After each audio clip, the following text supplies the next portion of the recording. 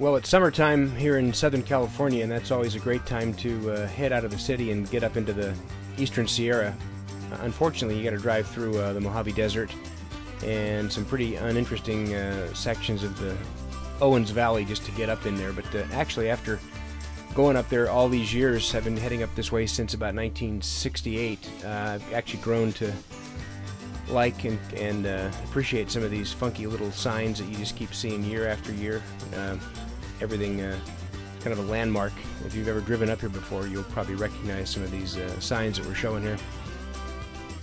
But when you finally get there, it's great because you go through about 3 or 4 different transition zones, and you're actually in a real nice alpine setting once you get up into the canyon. So we had just wrapped up a workshop last weekend, and we're doing some pictures for the staff at the Parcher's resort up in Bishop Canyon. And the first people we're going to shoot here, we're just using a single softbox, and these first folks are Judy and Jared, the mom and son, 2 of the key principals that taken this place over about 4 years ago. Really nice people, great hosts, so we always try to do what we can for them, and they really go out of their way to help our groups out and make everybody comfortable. They needed some images for their website of the staff, so we shot, these are the first couple that we're shooting, and we positioned them to make it look, like an environmental portrait. We wanted them to be in front of some typical mountain scenery here, so we put them in front of the aspen. And then I just, as you can see, there's some pretty strong backlighting coming in from the sun, so I had the sun behind them, and I'm adding the softbox. It's an easy box with a Metz flash off to the right, and it's just balanced perfectly to give them a nice skin tone exposure balanced with the background.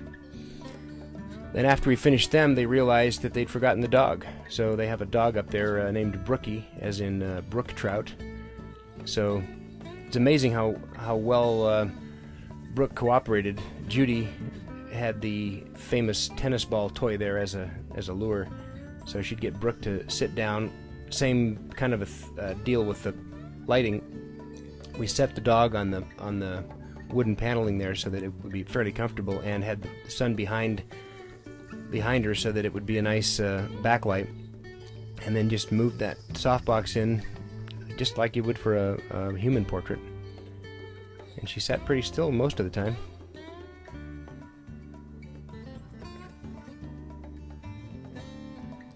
Just kept her eyes glued to that tennis ball. And every so often she'd jump up and run around, and we were able to get her repositioned. Did a couple of profiles here and a couple of straight on shots. This first one here, she just glanced off to the side, and I just nailed one as she was looking off to the right.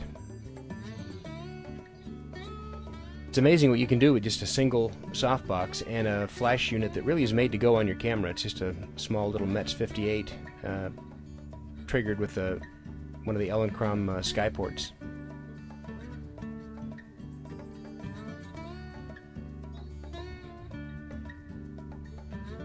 I had myself down a little bit lower than eye level, shooting up. That seemed to be the best angle that I could find on the dog.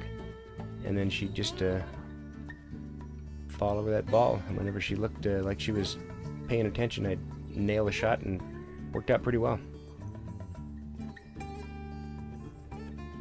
I think we had the ISO at 100 and shutter speed at a 30th. Even nice catch lights in the dog's eyes there.